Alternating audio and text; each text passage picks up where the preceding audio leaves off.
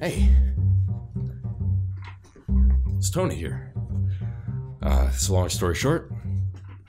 It's finals season coming up on it. Lots of papers, lots of projects. I'm also sick. I feel like garbage. It's a stressful time, so for a moment before we start here, why don't we just take a deep breath to kind of level ourselves out here a little bit. Let's just. Oh yes. Yeah, that was a good one. Feeling level. All right. Man.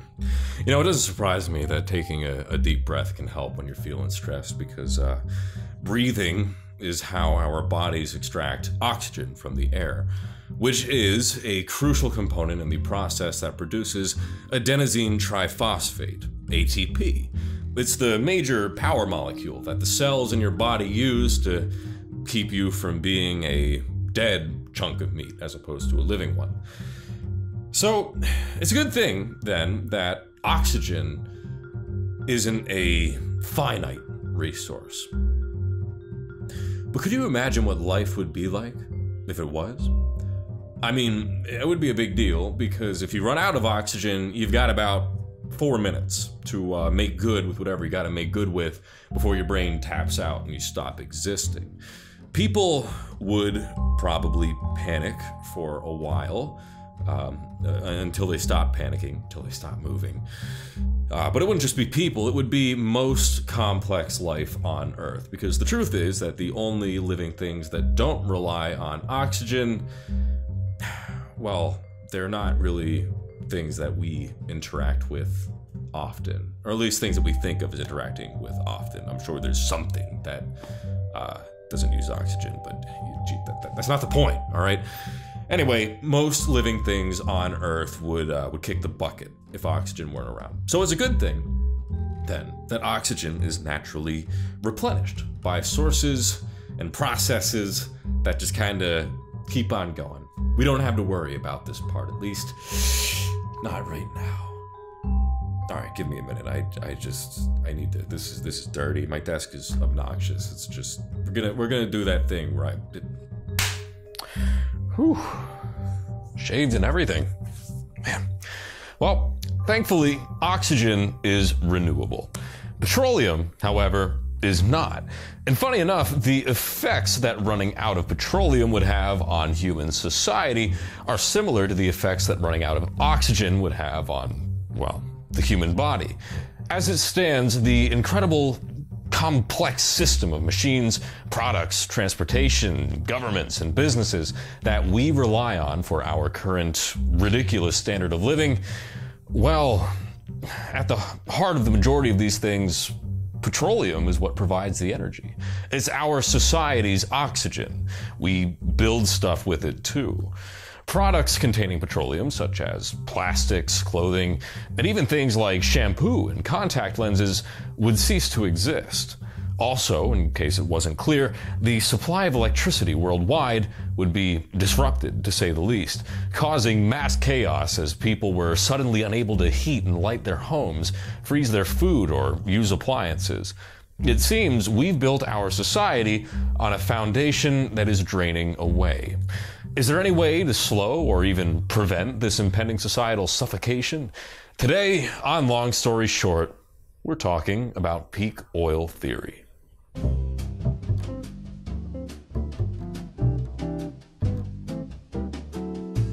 Peak oil theory, otherwise known as Hubbert peak theory, was proposed by an American geologist named M. King Hubbert in 1956.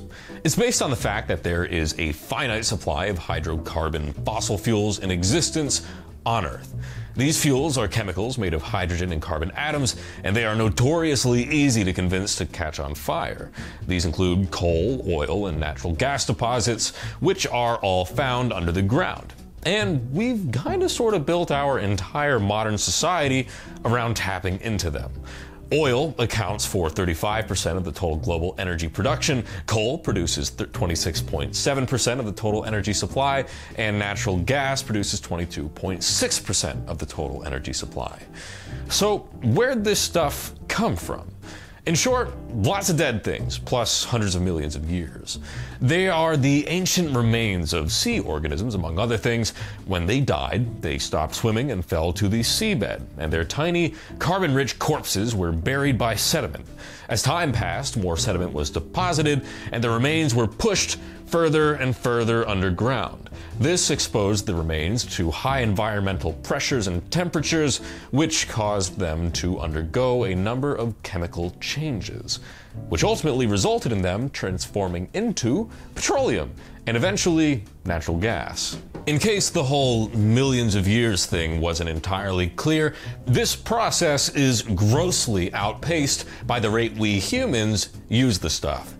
Eventually, we are going to run out, and when we do, it's not going to be pretty.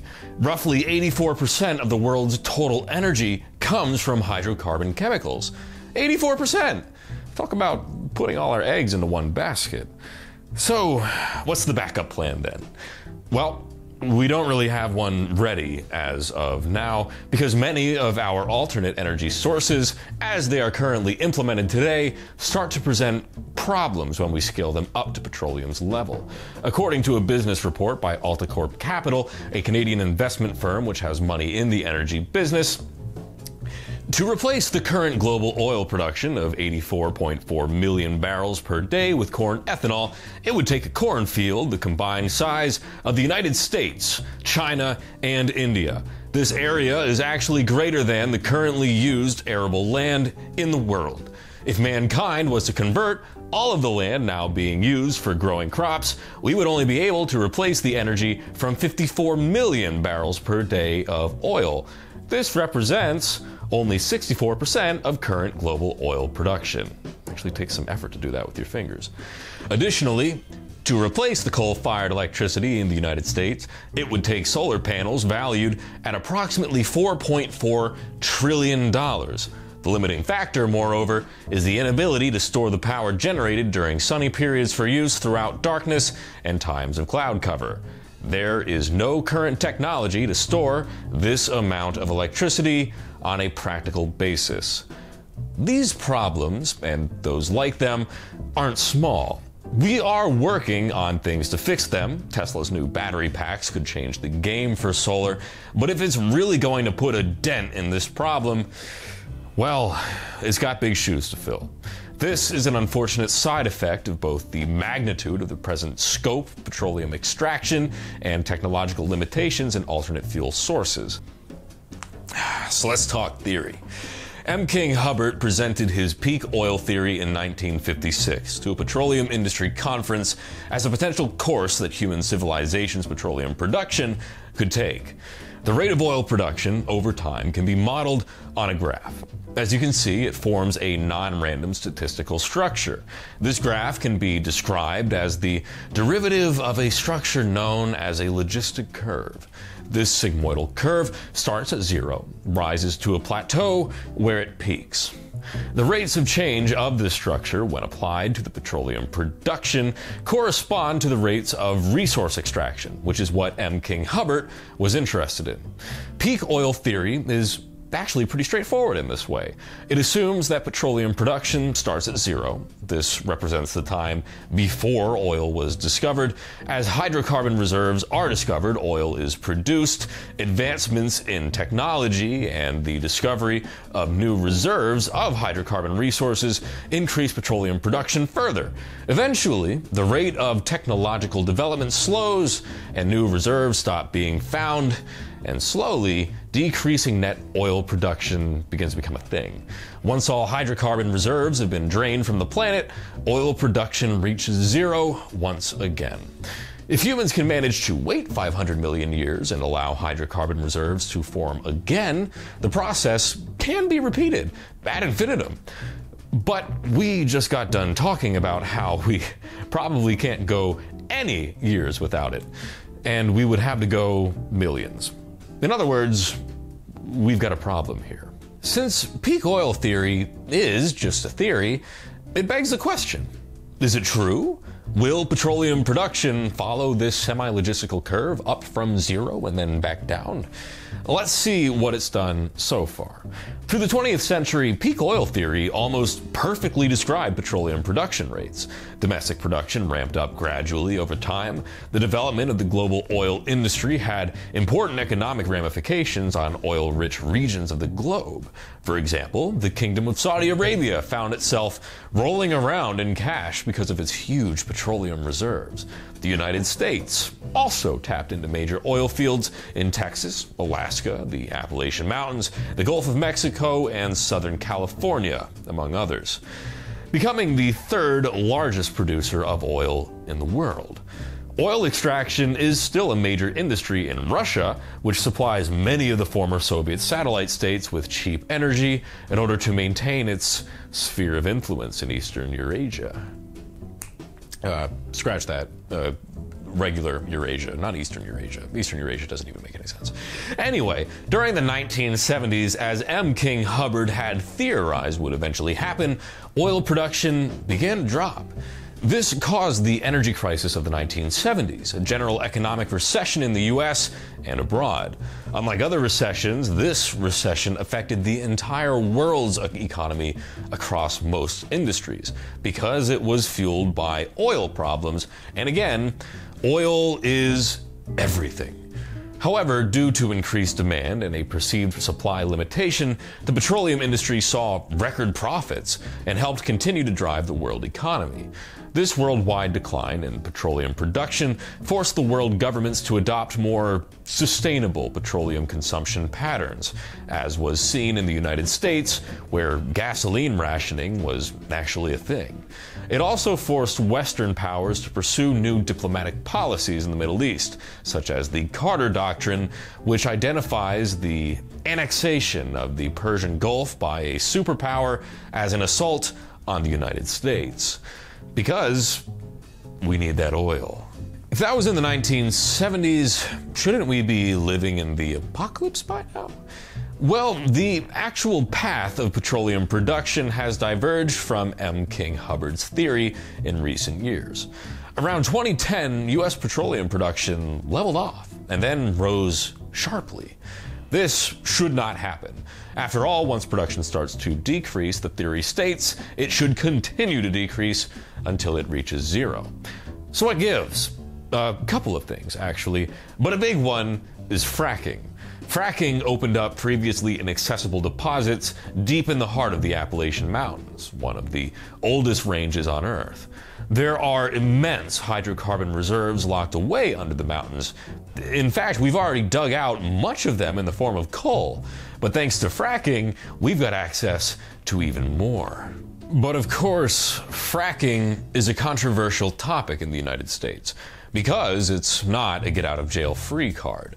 There are strings attached, and there's a debate as to whether or not they are worth it at all. To frack, as I guess you'd say, petroleum extraction companies drill a channel to the rock where the deposit is located. They then inject water, sand, and fracking chemicals into the rock in order to split it apart and access the energy reserves inside. The chief benefit of fracking is that it unlocks previously inaccessible fuel deposits hidden deep within solid rock. This pushes the eventual end of petroleum production, as predicted by M. King Hubbard, further into the future. This is a good thing for society because, as we have discussed, we are not ready to run out right now. We unquestionably need more time, at least a little bit, to develop a workaround for a petroleum-free world. It also stimulates the economy by growing the energy sector. But, as I said, there are strings. Specifically, fracking is generally bad for the environment and can easily become absolutely awful. Industrial runoff from the mixture injected into the rock is potentially carcinogenic and can leach into the groundwater supply above whatever hydrocarbon reserves you're trying to frack. This contamination can be widespread and absolutely devastating. These chemicals are toxic, and as it stands, we can't uncontaminate groundwater. Once you goof it up, it's goofed. This is bad because people need to drink the stuff. Funny enough, fracking also takes a lot of water itself, further lowering the water table. The development of fracking infrastructure also has problems. It includes motorways and extraction facilities, and it requires the industrialization of a lot of natural space, which, of course, is always disruptive to the local ecosystem. The ever-present threat of accidental spills is also a serious ecological disaster looming over our heads. But the real stinker when it comes to fracking is that water thing. Because right now, water is renewable, but its renewability doesn't guarantee that it will stay clean or drinkable. By default, only about 2.5% of the Earth's water is, and much less of that is actually accessible to us. That would be something if we mess that up. Running out of water, that'd be bad. But that's a topic for another video. So, what do you think? Will we solve the energy crisis before we are plunged into another dark age? How will that happen, if it does? For right now, do the benefits of something like fracking outweigh the costs? I personally don't think so, because of that whole water thing, but it wouldn't be a big deal if it were an easy question to answer. So let me know what you think in the comments below. And as always, thanks for watching.